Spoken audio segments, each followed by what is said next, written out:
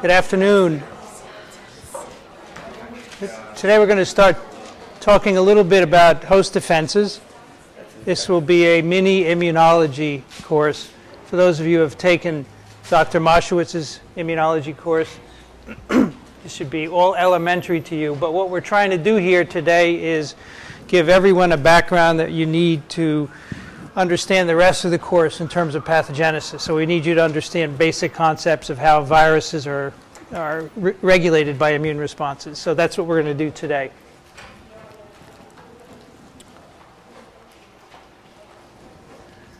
So when we talk about host defenses, we have three levels. First, the intrinsic defenses, the physical and chemical defenses. We've talked about this: dead skin, mucus, tears, low pH, etc. We won't talk about that very much more. Today we want to deal with the innate immune system, the first thing that a pathogen sees when it infects a host, and then the adaptive immune system, the one that's tailored to the pathogen. So this is my view of immunology. As a virologist, we have three brick walls, one higher than the next. The first one is your intrinsic defenses, again, mucus, skin, etc. If viruses get over that, and that's pretty good at stopping a lot of infections, but if they go over that, they encounter innate immunity, and many infections are stopped there, but some can get over innate immunity. Then they encounter acquired, and then if they get over that, you're in big trouble because you're going to be pretty sick. But these walls all talk to one another. At least the innate and acquired walls talk to one another, as we'll see today. So here's the scheme that we're going to deal with today. We have our pathogen, and we will talk about pattern recognition receptors, which will determine whether this is in fact something foreign or not. If it's not foreign, there's no innate response, there's no need to get excited.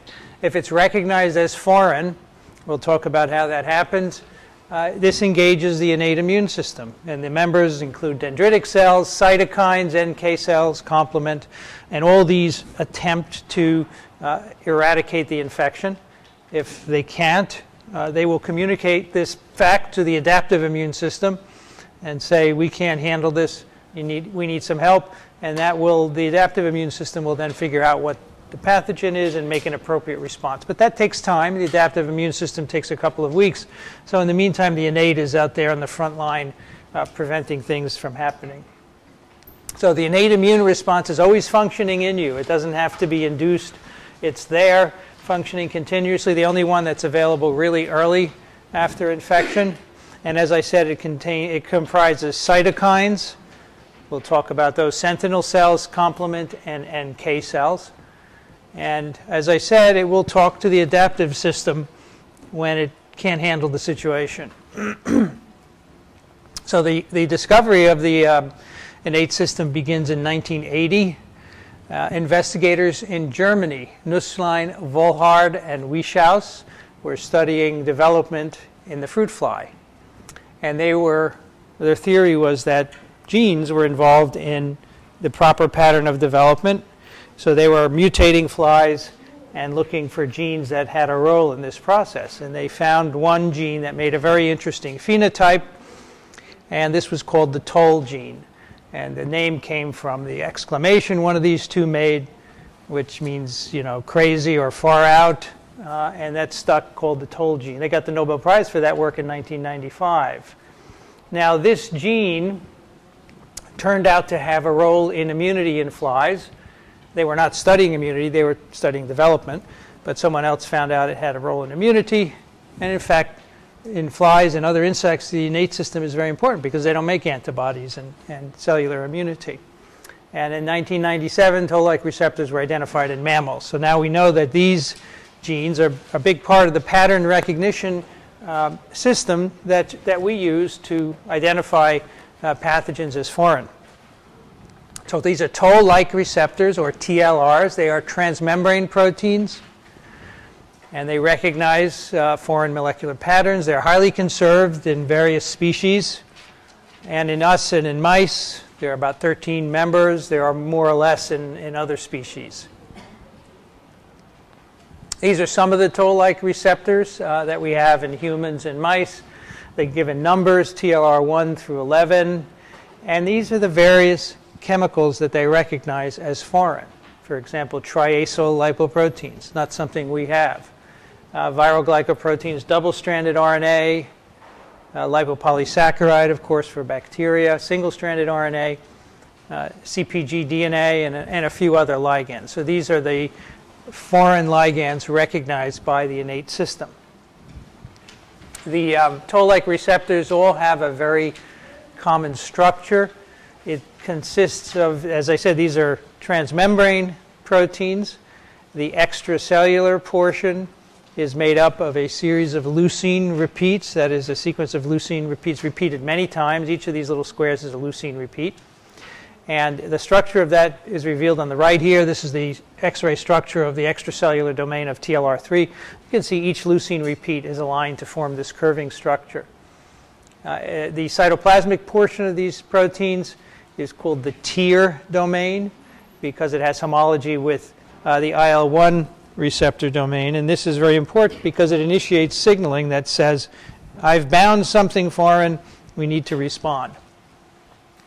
The way these toll-like receptors are thought to recognize foreign materials, PAMPs as we call them, is not yet fully sorted out. These are models of how they might interact with viral RNA. So this is RNA here in different positions. And one idea is that the binding of RNA leads to dimerization of the toll-like receptors, which then initiates signaling through the cytoplasmic domain. Or perhaps there are pre-existing dimers that then interact with RNA, which activates signaling as well. The main point is that whenever these TLRs bind a foreign substance that they recognize as foreign, then they start a signaling pathway that leads to the production of chemicals. And that's shown here. This is a summary of a variety of different signaling pathways. Some TLRs are on the plasma membrane, and they can interact with viruses or viral products. And again, when they're recognized, that initiates a signaling cascade. Many TLRs are in the endosome, as shown here. And these are TLRs 3, 7, 8, and 9, which recognize various nucleic acids as foreign.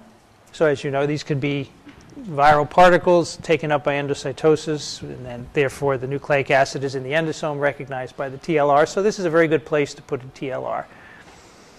And the binding of these foreign nucleic acids then initiates signaling cascades, which we will not discuss at all, which go through a variety of cytoplasmic proteins, ending up in the production of transcripts in the nucleus for which encode various effectors of the innate response, which include cytokines.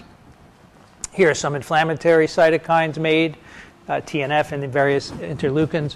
We'll talk about why these are made a bit later.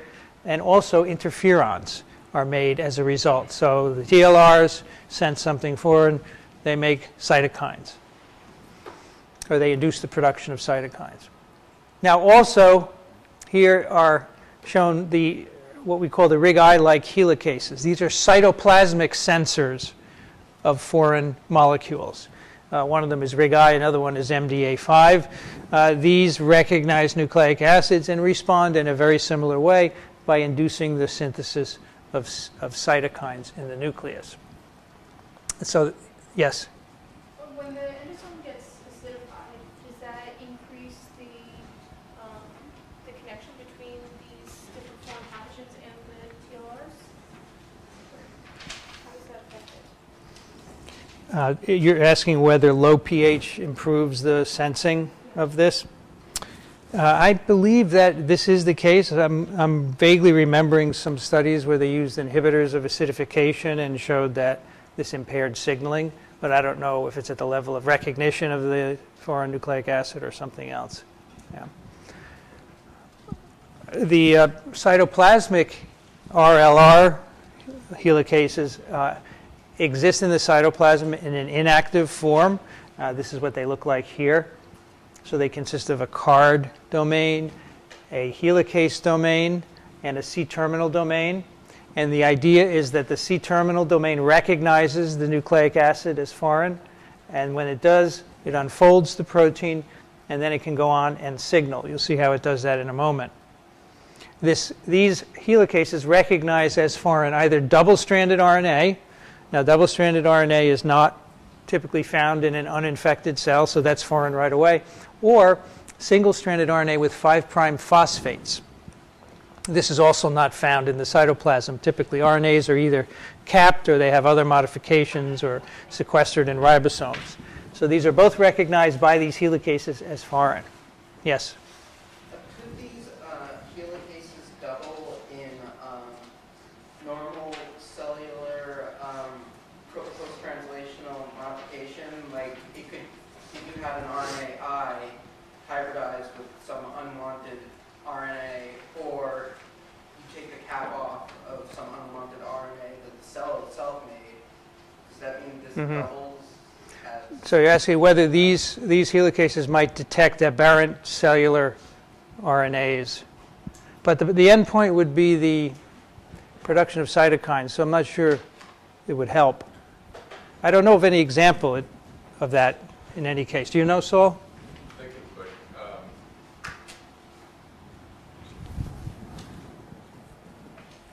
no reason a priori to think that it can. The problem is subsequent outcome. Right. I mean, there are other systems that deal with aberrant RNAs in the cell. So, yes. Does this interfere, RIG1 interfere with the processing of the double-stranded RNA by the virus, or like a PKR response? Well, the PKR response is actually similar, right? So the PKR recognizes double-stranded RNA and activates, it phosphorylates EIF2. It's a different pathway. It inhibits translation. So they act independently. They don't interfere with each other. Not with each other, but does RIG1 inhibit translation of the double-stranded RNA as well? Or is it just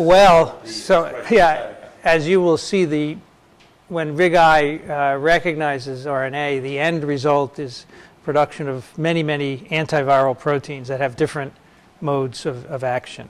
So some of them could, in fact, interfere. I'm going to talk about a couple of those. Yeah. But RIG-I doesn't do it directly. It's through other proteins. All right, so that's how these helicases work. And here's an overview of the helicases in action in the cytoplasm. Again, RIG-I or MDA5. They recognize, again, either double-stranded RNA or single-stranded RNA with 5' phosphates. They're activated, and their activation allows them to bind a protein in the mitochondrial membrane called MABs. And then that interaction then stimulates a variety of phosphorylation cascades. There are 3 different ones shown here, leading to the activation of different transcription factors, which then go in the nucleus. So we have IRF3 or 7, NF-kappa B, JNK, and many of these involve phosphorylation events. And the details are absolutely not something that we need to go into. We don't know why this has to be a mitochondrial protein, but if you dissociate MABs from the mitochondrial membrane, RIG-I and MDA5 do not engage in signaling. It's quite interesting. All right, so again, the cytoplasm, these RNAs are present. So many viruses, you remember from our discussion of virus entry, put their RNAs in the cytoplasm, independent of endocytosis. So these sensors are presumably there to sense them. And again, the result in the end is the production of cytokines. Here we're showing the production of just one interferon beta, but other interferons are produced as well. And we will talk about what they do in a moment. So interferons were discovered in the 1950s by Isaacs and Lindemann, who found that they would infect chicken cells with influenza. And the medium of those infected cells, if they put it on fresh cells, would inhibit infection of those cells with virus. So they said there's something here that interferes with virus replication, and they called that interferon. They coined the term interferon. And the first to be made after infection are the so-called alpha-beta interferons. Later we get gamma interferon. And these are produced by a variety of cells. But of course, the first ones that would produce them would be those cells that the virus first encounters. So if this is a respiratory mucosa here, these cells are infected with a virus, they're going to produce interferon. And that interferon will then diffuse here, and its action, as you will see, will be to try and prevent infection of other cells in this epithelium. As we'll see also, there are the cytokines produced by these infected cells attract other cells to the infected area. They will attract macrophages and dendritic cells, and those cells will also produce interferon in an attempt to quell the spread of the infection. So here are three of the interferon types. There's a new one, interferon lambda, discovered very recently, mainly produced by epithelial cells. Seems to be very important for infections at epithelial surfaces. But then there are alpha, beta, and gamma. Alpha and beta produced by most cells. They're induced by viral infection, and interferon gamma largely produced by T cells and NK cells. So these are alpha and beta interferons. Their production is quite rapid. They go up very quickly and then they decline by 10 hours. They do have side effects, so you don't want to be making these all the time. There are many interferon alpha genes, over 20, and they are differentially expressed depending on the tissue and the invader. And there is one interferon beta gene, which again is made very quickly for a short period after infection. They induce an antiviral state. They themselves induce the transcription of many, many genes. They are called interferon-stimulated genes. There are over 1,000 of them. And those encode proteins that are designed to stop virus infection. And most of them are unknown as to their mechanism of action. This is actually one of the things we study in my lab, how ISGs work to inhibit virus infection. So I'm going to tell you about some of the known ISGs just to get you a flavor.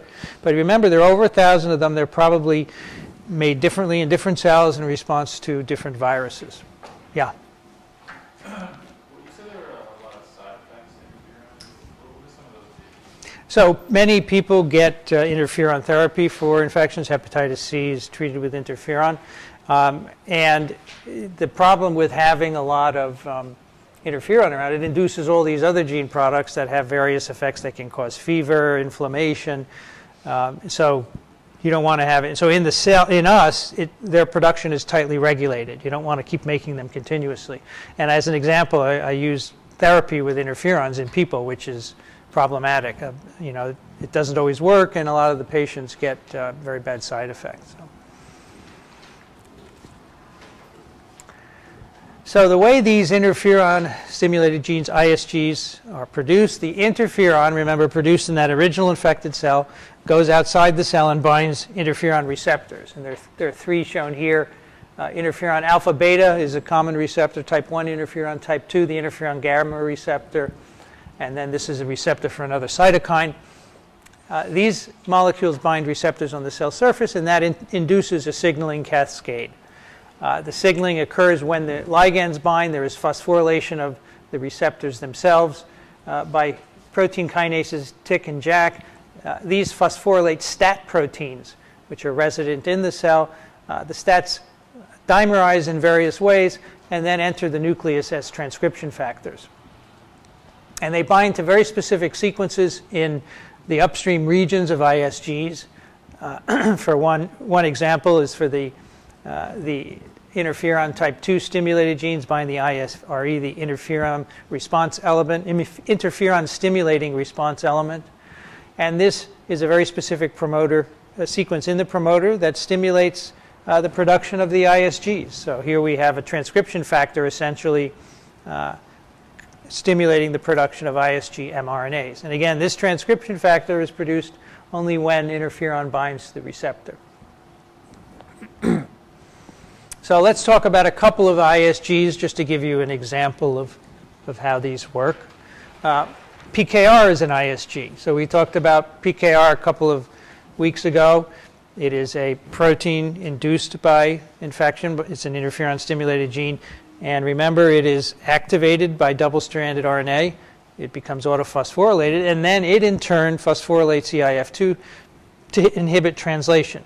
So the response is to shut down translation, and maybe that will get rid of the virus infection. So PKR is quite broadly acting. It can inhibit many viruses because remember, they all depend on the host translation apparatus to the one.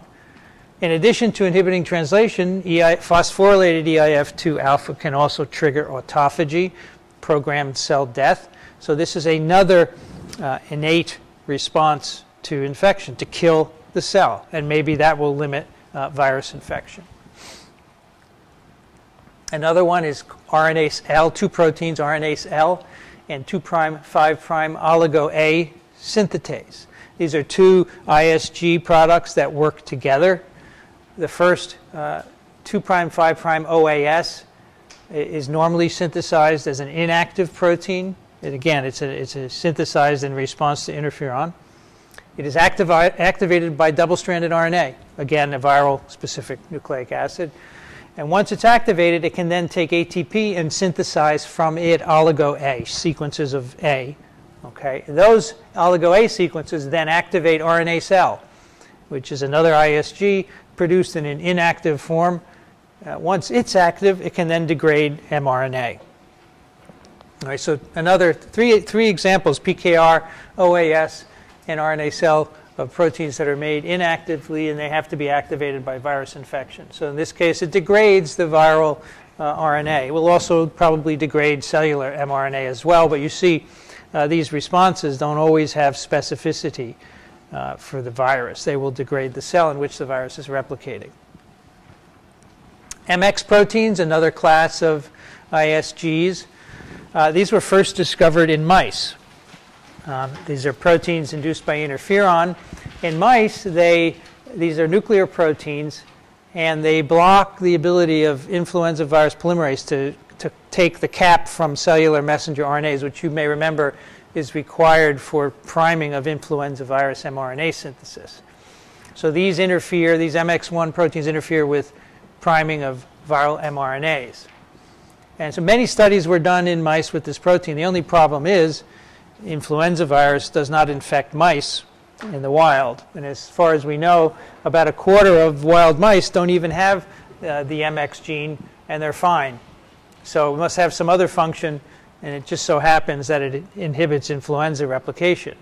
But in humans, there are two related genes, and these, in fact, do have antiviral properties. They are interferon-stimulated genes, and they inhibit a variety of viruses, as you can see here. So it's kind of interesting that a lead was obtained from a mouse gene that doesn't have any antiviral functions that we know of. Nitric oxide synthase is another interferon-stimulated gene. This is induced by interferon gamma. Nitric oxide synthase takes arginine and makes nitric oxide from it. And nitric oxide has a number of antiviral effects. It can be conjugated to proteins, which inactivates them, or it can be used to produce peroxynitrite, which is an oxidative radical that can also damage proteins. And the idea is that these will damage viruses, viral proteins, viral particles in an infected area, and possibly will limit the infection. And this NK cells, which are one of the sentinel cells of the or one of the cells of the innate response, depend a lot on nitric oxide synthase for their antiviral activity. So in this diagram here, we're showing a infected epithelial layer.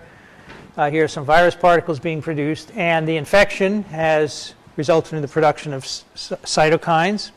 This is recruiting immune cells to the infected area, and if these are NK cells, they're going to produce nitric oxide and peroxynitrite, and this will damage the cells. So the epithelium will be damaged, but perhaps the replication will be limited. So another example of sort of a nonspecific action of one of these ISGs. This actually contributes to viral pathology because in mouse models, if you knock out the gene for nitric oxide synthase, some virus infections are actually less pathogenic. I should say less tissue damage is caused when you get rid of this gene. So this is going to be a recurring theme. The immune response is going to be a double-edged sword in virus infections. It's going to end up causing a lot of the pathology. The trade-off is getting rid of the infection. A couple more ISGs, PML, promyelocytic bodies. These are assemblies that are present in the nucleus. They are called various things, PMLs, ND10s, pods. You'll see them that way in the literature. They bind foreign DNA, and they have antiviral effects which they exert through repression of transcription and remodeling nucleosomes. So these have antiviral effects. Viruses don't like them to be around, so many virus infections disrupt the formation of PML bodies. And you might hear about these again in a couple of days. The ubiquitin proteasome pathway is also a target of, or has components of them are ISGs. ISG15 is a small ubiquitin-like protein that's conjugated to cell proteins, which would degrade them. These would be then conjugated to viral proteins and degrade them as well. There are also ubiquitin ligases, the enzymes that conjugate ubiquitin to proteins. These are ISGs as well. So basically, part of the ISG response is to increase general protein degradation. Not specific, but again, succeeding in getting rid of virus infection. And an interesting illustration of the importance of this ubiquitin proteasome pathway is the fact that you can block the inhibitory action of interferon by using inhibitors of the proteasome. These are compounds that inhibit the proteasome from degrading ubiquitinated proteins. So this is apparently important in clearing hepatitis B virus infection. This is a very interesting ISG, pretty recently discovered. It's called tetherin. And tetherin is a very unusual protein which spans the lipid bilayer of the cell. So it's present on the plasma membrane. So it starts, the N-terminus is in the cytoplasm. It goes through the membrane. There's an extracellular part, and then it's anchored. Its C-terminus is anchored by a GPI anchoring linkage. So very unusual conformation is present on the cell surface. And what it does is it prevents the release of a variety of envelope viruses when they try and bud off. So you see here is an example where the tetherin molecules, which are shown in green, are tethering the virions of HIV to the cell surface. So these virions have just budded, but they contain tetherin, and so they're linked to one another and to the cell membrane. So it's a very unusual protein. You can see the structure of it here, an extended alpha helical structure. So you may ask, how does HIV succeed in getting around this? Well, it encodes proteins that antagonize the action of tetherin. Otherwise, HIV wouldn't exist. And that's the case for many of these ISGs. There seem to be viral antagonists. Other ISGs, ISG56, binds a subunit of EIF3. You remember EIF3 is a component of the initiation complex. It links the ribosome to EIF4G. ISG56 seems to bind that and inhibit that. It doesn't have any specificity, but again, the idea is to block virus replication. Even microRNAs can be viewed as ISGs now. For example, if you treat liver cells with interferon beta, among other things that are induced, you get a bunch of microRNAs, and some of those inhibit viral replication. So they're interferon-induced microRNAs. Interestingly, so here, that was an example where interferon induces antiviral microRNAs. Mir-122, you may remember we talked about a while ago, is actually required for hep C replication. This is a liver-specific microRNA. Interferon treatment reduces its expression. So that's really amazing, I think. This is reducing its expression, and that is one of the mechanisms by which the interferons quell hep C replication. Okay, so those are some of the ISGs. Those are just a handful. There are over 1,000. It's a lot more to understand there as well. Let's talk a little bit about the sentinel cells. These are dendritic cells and macrophages that will come to an infected epithelium as soon as there's infection and cytokines are produced. So they're attracted there by the cytokines. So the dendritic cells, very important components, first described by Paul Langerhans a long time ago. These were really made famous by Ralph Steinman here and Cohen. This is Ralph Steinman, who worked at Rockefeller. We did a TWIV on him not too long ago. He died a day after receiving the Nobel Prize. Okay, so the Nobel Committee couldn't reach him, so they announced that he had gotten the Nobel Prize, and then they found out that he was dead. And you know, you can't receive the prize posthumously, but they decided that he could keep it since they didn't know he had died.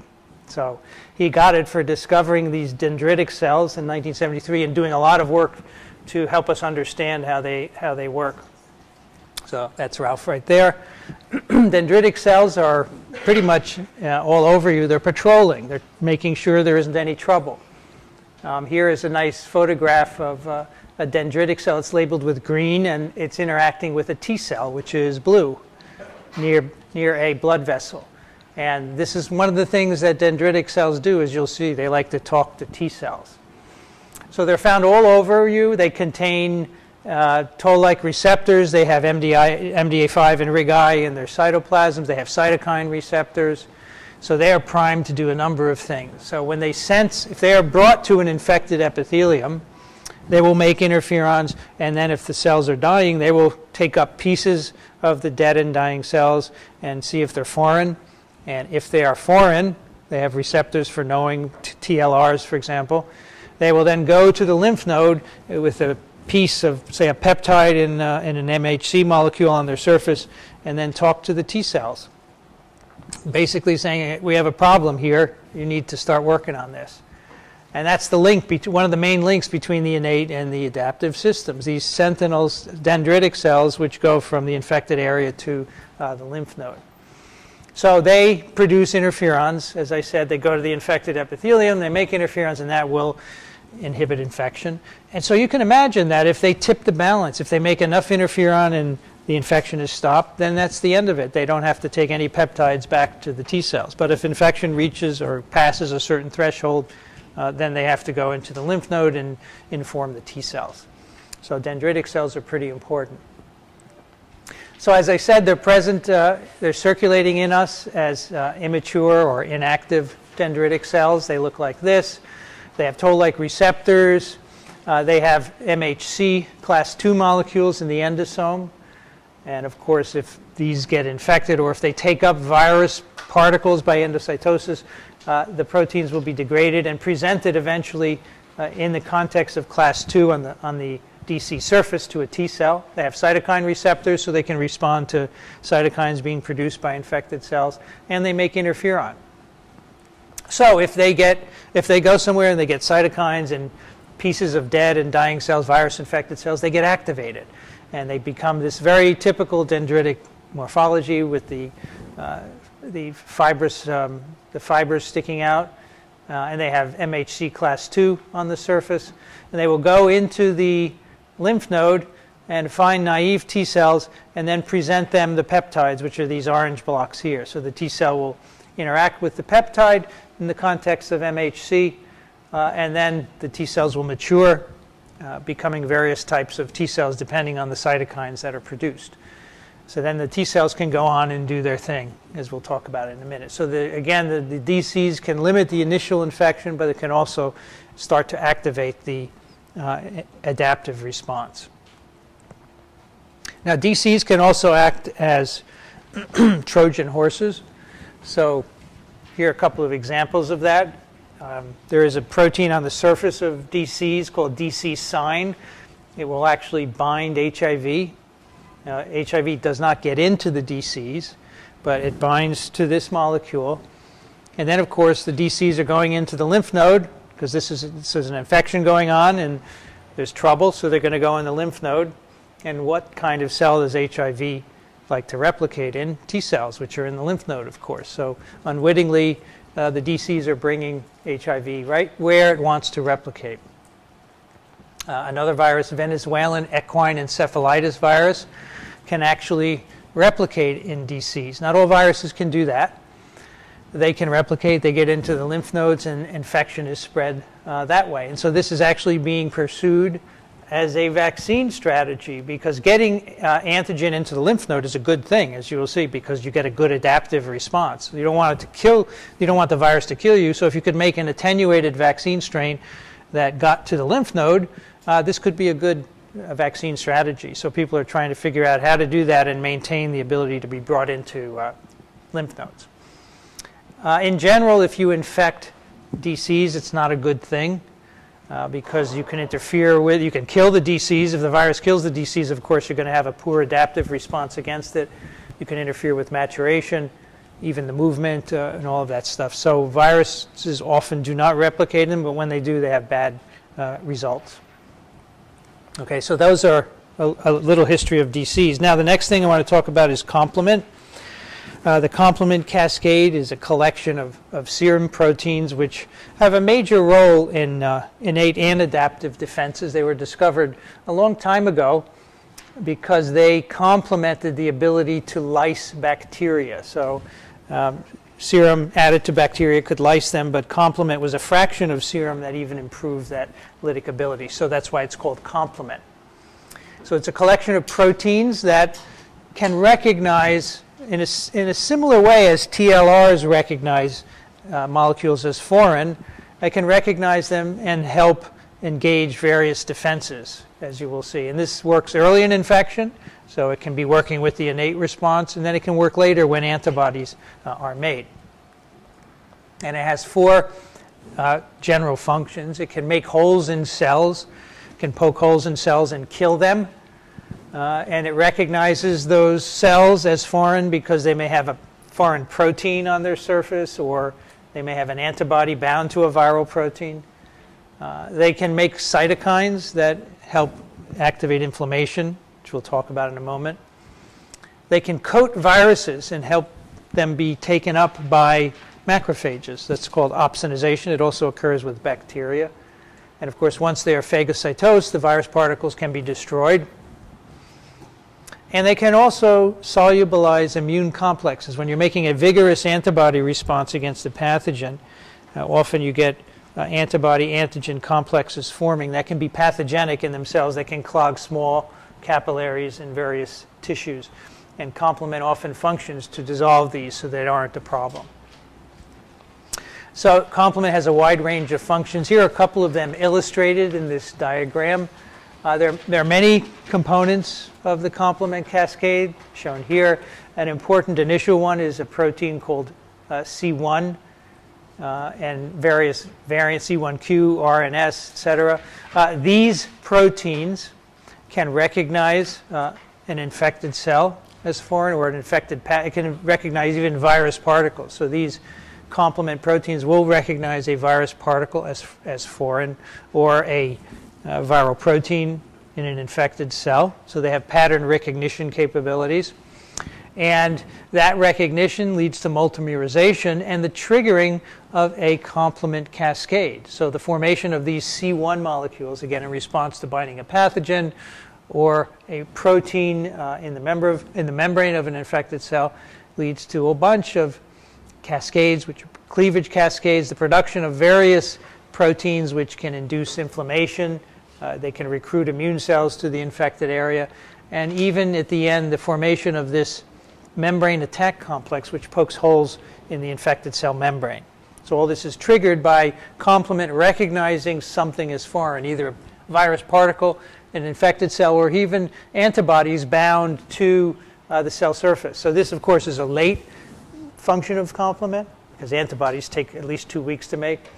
But early on, the complement molecules can recognize virus particles. And then again, the main results are inflammation and lysis of cells. So let's talk about inflammation now. We've mentioned this term a couple times. What does it mean? So remember, when you are infected, very early on, your infected cells produce cytokines. And that recruits immune cells, sentinels that produce even more cytokines. And among these are TNF-alpha, tumor necrosis factor alpha, a very early cytokine, which is a major inducer of inflammation. This is a so-called pro-inflammatory cytokine.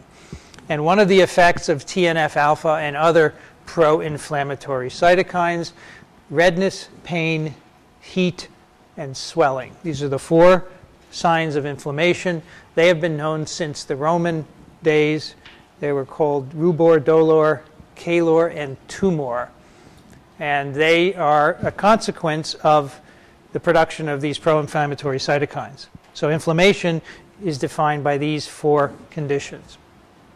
And what's happening is cytokines are produced that lead to increased blood flow, increased blood vessel permeability, the influx of phagocytic cells into the region, and swelling and tissue damage. And all of this is meant to try and quell the infection. So, for example, increasing capillary permeability to get fluids out of the capillaries and into the lymph system so they can be sampled for foreign antigens. All right, so all of these symptoms of inflammation are a result of the production of cytokines and the consequent effect on the infected area. So here is a diagram that attempts to summarize all of this. We have an area where there is an infection, an epithelial monolayer where viruses are replicating. There are foreign antigens present. And this replication, of course, has recruited dendritic cells to the area. And these have now sampled some antigens. They're heading to the lymph node. And as you know, we have an extensive lymph circulatory system. So the sampling can occur close to a site of infection or far away. At the same time, complement can recognize the presence. This is another early action, can recognize the presence of foreign antigens. It can lead to coding them for phagocytosis, so-called opsonization. It can lead to the production of effectors that recruit phagocytic cells from the blood circulation. And of course, while this is happening, cytokines, pro-inflammatory cytokines are being produced, which increase permeability, also increase recruitment, and give you the 4 signs of inflammation. So there's all kinds of interactions between the infected area, dendritic cells, the complement system, and cytokines. So this is what inflammation is, this whole orchestra of activities that result in those 4 symptoms. Now, cytokines are meant to work locally, but of course they get into the circulation, they get into the blood and the lymph circulation, so they end up being everywhere. And that's why when you get an infection, you have systemic symptoms. You get tired, you feel dizzy, you get a headache, you get fever. All of this is because the cytokines are circulating everywhere and they have various targets other than what they were intended. So these pro-inflammatory cytokines eventually get into your brain where they cause fever, fatigue, and sleep. Other cytokines produced as a result of early infections end up going into the bone marrow and stimulate hematopoiesis. This, of course, will give you more immune cells, which you need to help combat the infection. So hematopoiesis will help make more lymphocytes come out into the blood and go to the infected area. So the inflammation has an important role to localize and detect infections, but it has systemic effects. So this is why you feel the way you do with many viral infections. You have these general symptoms that can't be ascribed to any particular virus. That's because these cytokines are soluble. They can go everywhere. These are just some of the different types of cytokines. We've talked about pro-inflammatory cytokines. There are also anti-inflammatory cytokines because you always have to regulate immune reactions. If you just made pro-inflammatory cytokines, you might cause over-inflammation. So there are mediators that go the other way. They suppress the activity of these. And then there are chemokines which recruit cells. So your infected cells will make chemokines and they help recruit DCs and macrophages to the infected area. So inflammation is really important for not only regulating an infection, but determining what kind of an immune response you get. So to get a really good adaptive immune response requires inflammation because this allows the innate and the adaptive systems to communicate with each other. Viruses that kill cells, cytopathic viruses, they kill cells, they cause cell damage. The DCs will pick up the broken cells and make lots of cytokines, and that will cause inflammation, and then the DCs will end up communicating well with the T cells in the lymph node. So these cytopathic viruses are really good at making an immune response. You will notice that in the genomes of the very big DNA viruses like these 3, there are always viral proteins that antagonize this inflammatory response. because it's so effective at clearing infections. So a good inflammatory response gives you a good adaptive response, and that's not good for the virus. So viruses have evolved to overcome that. And there are many proteins that antagonize various aspects of the inflammatory response as a consequence. So in a way, inflammation is good. Cell damage is good because it leads to inflammation, which leads to a good immune response. All right? Now, some viruses do not cause cell damage. I think we have mentioned this a few times. Some viruses, even in cell culture, when you infect cells, they replicate, but there's no cell damage. In an animal, these would be really bad at inducing inflammatory responses because they don't cause cell damage. If there isn't cell damage, the DCs, for example, don't have anything to go on. They don't have any dead and dying cell parts to pick up and use to activate a T cell with. So non-cytopathic viruses have really low ability to induce inflammation. And as a consequence, we make poor immune responses against them. We make poor adaptive responses. And they tend to persist in us. They don't get cleared. So arenaviruses, Lassa, paramyxoviruses, measles, these are examples of viruses that can persist in us because they don't kill cells, they don't induce inflammation, and we don't mount a good adaptive response against them. So this is a really important part of viral pathogenesis, recognizing the idea that inducing inflammation, killing cells is really important for that, and it's important for clearing infection. So the lesson is this inflammation, these 4 signs of inflammation, represents the signaling between the innate and the adaptive responses. If we don't have this inflammation, there's no signaling, and we have a lousy adaptive response, and the virus can persist. And this is one reason why we use adjuvants in viral vaccines. So many viral vaccines are inactive. They're non-infectious, right? They're as we'll see when we talk about vaccines, they are inactivated with chemicals or some other way so that when they're injected into you, they don't replicate. They don't kill cells. You get a lousy inflammatory response, and you get a poor adaptive response. The whole goal of a vaccine, of course, is to make an adaptive response because that has memory associated with it. But a vaccine that doesn't replicate cannot do that. And that's often why in these vaccines we add an adjuvant.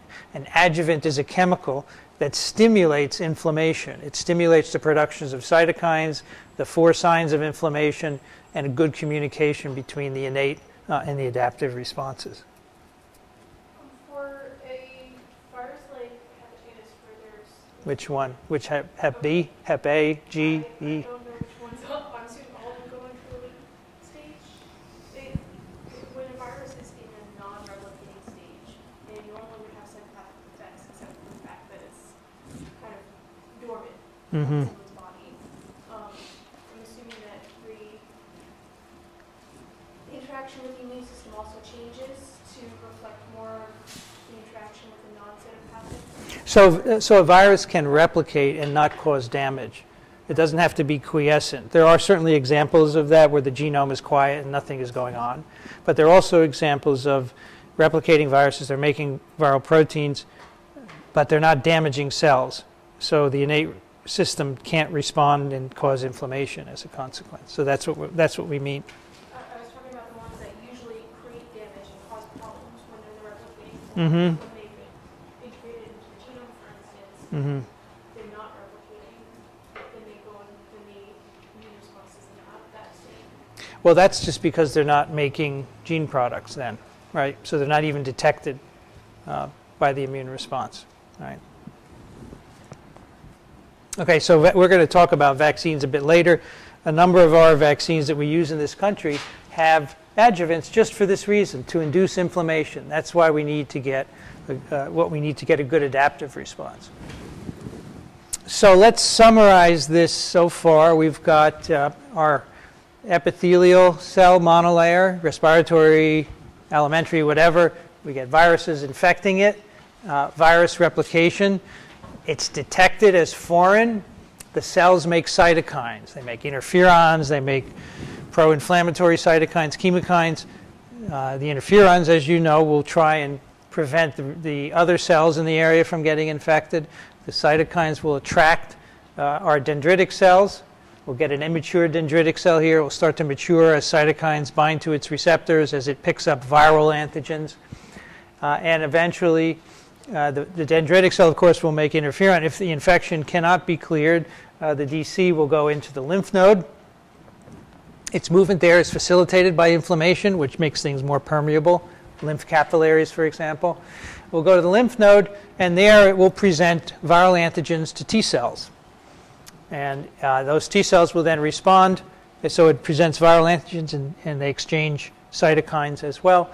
And the T cells will start to mature. And eventually, we get adaptive immunity. We get T cells and antibodies produced as a consequence of the failure of the innate system to limit infection. So to summarize the innate system, before we move on to making antibodies and cells, it's made up of cytokines, pattern detectors, NK cells, and complement. We've talked about all of these. It really takes care of the vast majority of infections. I think most of the time the DCs never get into the lymph node because everything is cleared at the initial site of infection. A few cells are infected. Interferon works well to limit infection. But if the innate system cannot limit infection, remember, it then has the option to go to the adaptive system and say, we need to start making antibodies and cells. But that takes time, and so this innate responses give the host a little bit of time before it's overwhelmed. All right, so let's start talking about adaptive responses. These are the ones tailored to the pathogen, and for the most part, these are essential for getting rid of infection, all right, for clearing it.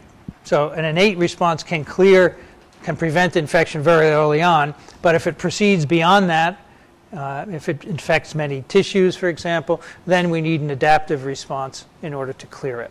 So let's talk a little bit about that. Now, this is a very brief summary of adaptive responses, just to give us a framework for what we're going to talk about in subsequent lectures. And here we have our antigens at the top here. They can be proteins, viruses, bacteria, whatever. And the animal responds, of course, to make two kinds of adaptive responses. It makes an antibody or humoral response. It recognizes the foreign antigens by receptors on the surfaces of B cells, which are specific for foreign particles. The recognition by the B cell leads to production of antibody-secreting plasma cells, which are specific to the antigen. And of course, these go through many cycles of maturation in the lymph node to tailor the antibody so that it's a perfect fit for the antigen. So in the end, the antibodies are made, and they will interact with viruses in ways that we'll talk about in a moment. We had a great podcast with a fellow from Rockefeller who actually worked on how B cells mature in the lymph node and how they go through multiple rounds of maturation. So that was really informative. All right, so that's our antibody response.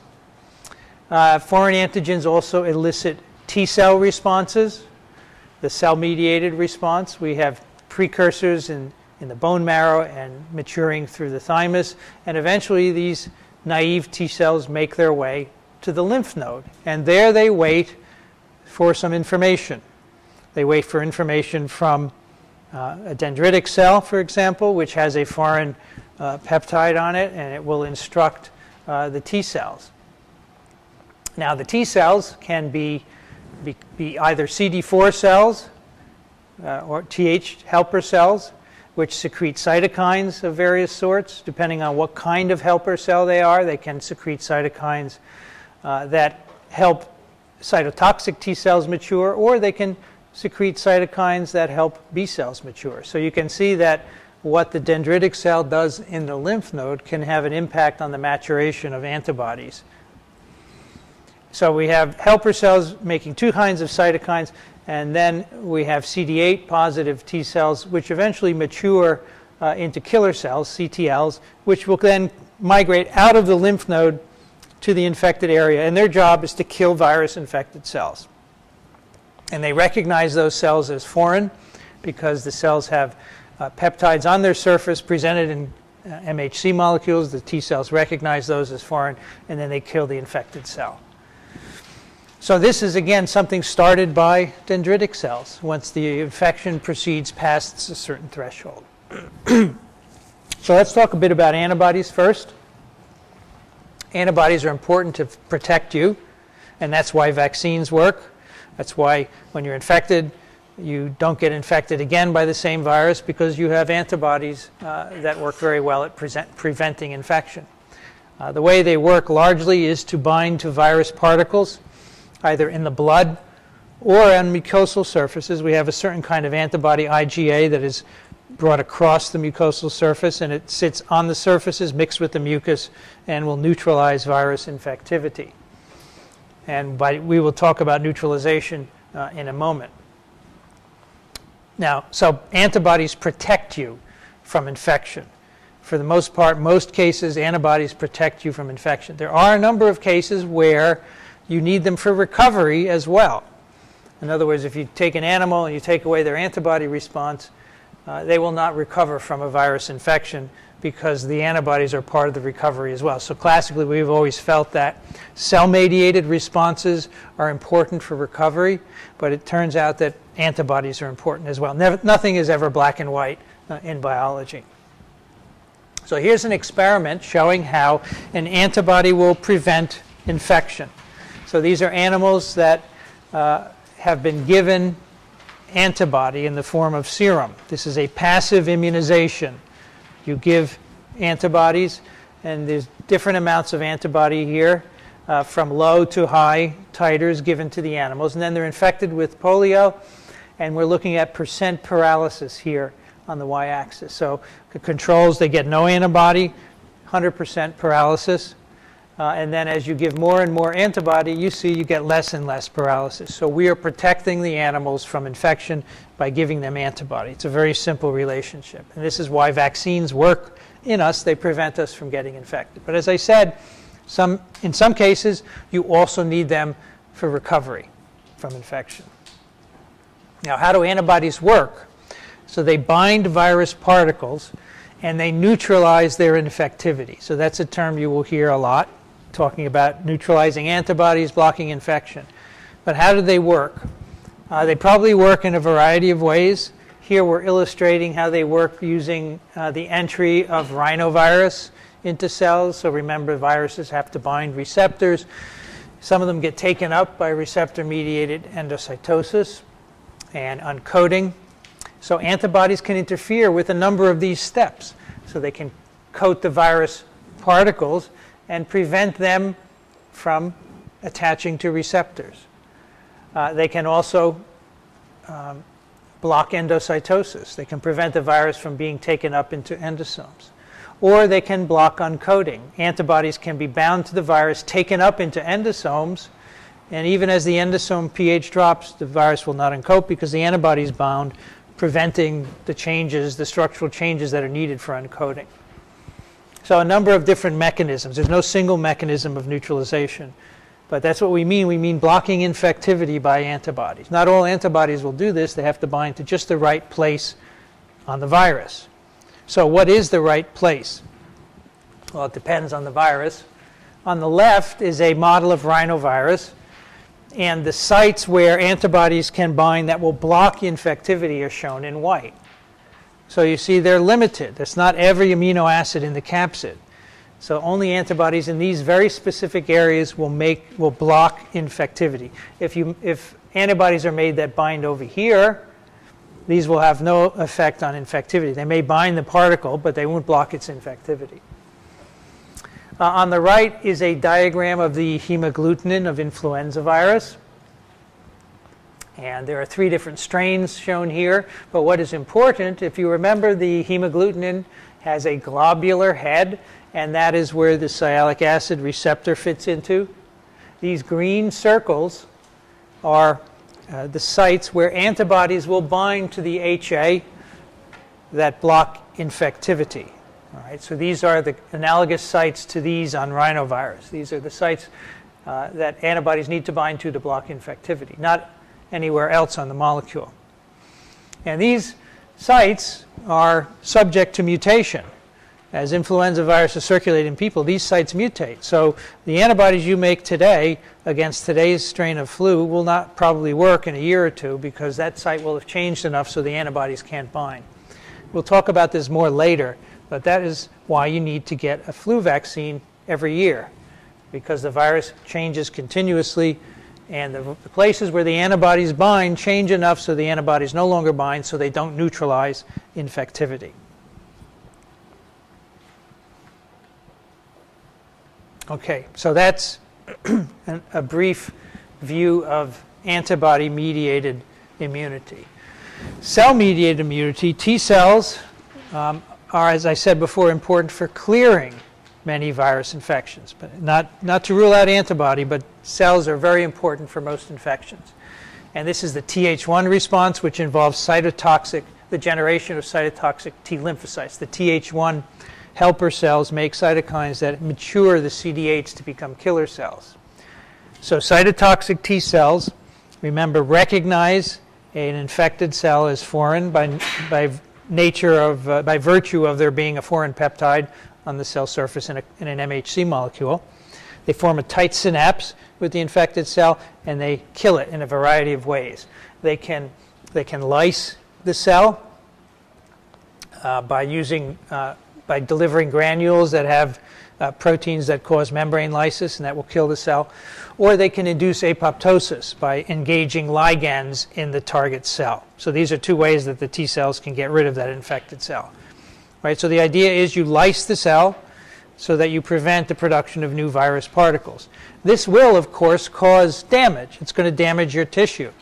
And a lot of the damage that you see in a virus-infected animal is the cause of CTL-mediated lysis. And in fact, sometimes it's worse than the actual virus disease. So sometimes the immune response is over-aggressive. So that's why we are trying to understand it in the hopes that one day we might be able to modulate it. So here is an experiment where we are looking to see how important is antibody versus cellular immunity in protecting monkeys against infection with monkeypox. So this is a virus related to smallpox. So we are infecting, so first we are vaccinating all of these animals on day 0, and we do a manipulation of some sort, and then we challenge them at day 28. So we give them about 3 weeks to let antibodies or cellular responses develop. So we immunize them at day 0, and these monkeys, there's nothing done to them. They're the control group. On day 22, they've made a high titer of antibody. You infect them, they're all protected against infection. None of them die. So we're measuring success of the vaccination by fatal infection. So these animals are protected. If you do the same thing and you deplete the monkeys of B cells 3 times, you can deplete them by adding antibodies to B cells. You now see they have far lower antibody titers. And then when you challenge them, 3 out of 4 of them die. So clearly, antibody is very important for protecting against infection. If you do a similar experiment, you vaccinate and then deplete CD8 cells. These are the cells that will become CTLs. You deplete them on various days, again with an antibody to CD8 cells. Then you see that doesn't affect the antibody titer. You infect them, they're all protected. So protection in this case does not at all depend on the cellular response. It depends entirely on the antibody response. And you can do similar experiments with different viruses and different animal models and get opposite results, or a combination of the two. So that's why I say here, for some infections, the CTL response is more important, or vice versa. It can go either way, depending on the animal. So how is this determined? How is it determined what is more important, the antibody or the cellular response? And that is really something that happens when the dendritic cells go into the lymph node and begin instructing the T cells on what is present. And the particular antigens that are presented that represent certain pathogens and the kinds of cytokines that the dendritic cells present all influence the outcome, whether it's going to be skewed to B cells or T cells, or both. So this is all a consequence of the T helper cells. And the dendritic cells actually contact these helper cells in the lymph nodes, and that contact, and again, whatever information is exchanged in the form of peptides or cytokines determines whether these will be Th1 or Th2 cells. And that determines in turn whether they are going to stimulate the production of CTLs or antibody-producing cells. So the Th2, of course, will make B cells, and the Th1 helper cells will make CTLs. So that's where the decision is made as to what is going to be made preferentially and what will eventually prevent infection. So as I said, Th1 cells turn on killer T cells by the particular cocktail of cytokines that they produce, and this is what clears most viral infections. Clears, not protects against, clears most viral infections.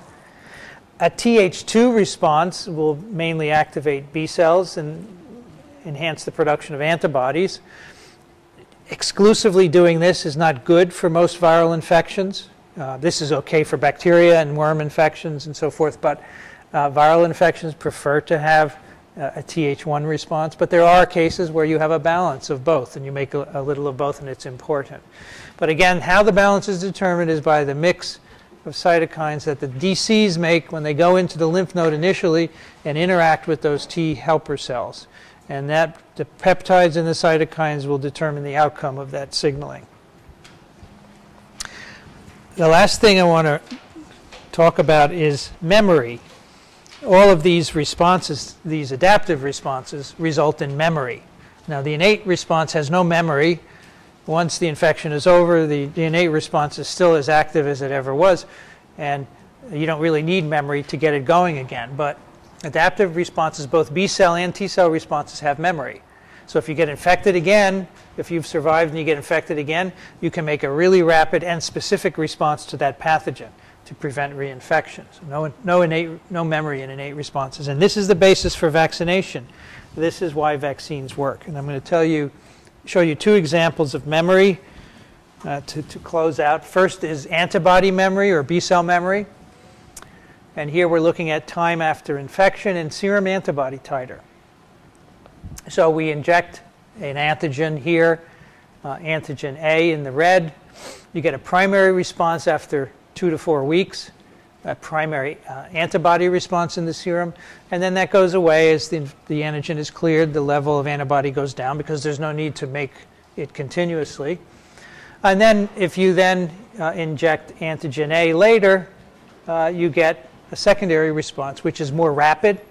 It only takes a short amount of time, and it's more robust. You can see higher titers of antibody. And if you at the same time injected an antigen B, along with antigen A, you can see that B produces a primary response, just like A did when you first put it in. So it's sort of an internal control to make sure that this is specific for the memory peptide or antigen. So that's memory, and it consists of memory B cells that remain after the infection, which are specific for the antigen. Remember, those B cells were selected in the lymph node by many rounds of selection and mutation, and they are specific for the pathogen. So you don't have to go through all that selection again if the pathogen comes back. That's why the memory response is so quick. There are also memory cellular responses. Makes sense? Here's an experiment very similar to the one before, where we are looking at time after infection and CTLs. And here on the top is virus titer. So we infect these animals at day 0. You have virus here, it's in the spleen. Virus in the spleen goes up and then it comes down. And the recovery from infection, it depends on the presence of a cytotoxic T cell response. On the bottom panel, we're looking at two kinds of CD8 cells. One is called effector CD8 cells, and this means that these cells can lyse specifically virus-infected cells. All right, so these are antigen-specific CD8 cells. So you see they rise up very quickly, just about after the virus titer, and then they go back down again because you don't need them anymore. The infection is cleared. But you see that there are also present epitope-specific CD8 cells for as long as this experiment was run. So these are not cells that will kill infected cells, but they are specific for the antigen. They have receptors on their surface which will recognize a peptide derived from your virus, say. Those are the memory CD8 cells, and those will always be present at a certain level so that if you get infected again, they will come up very quickly to make effector CD8s, which will help recover. So most of the vaccines that we use today make antibody memory. But as I said, there's increasing evidence that some cellular responses are important for protection. So there's also quite a bit of effort going into developing cellular vaccines as well, which are quite different from the vaccines that induce antibodies.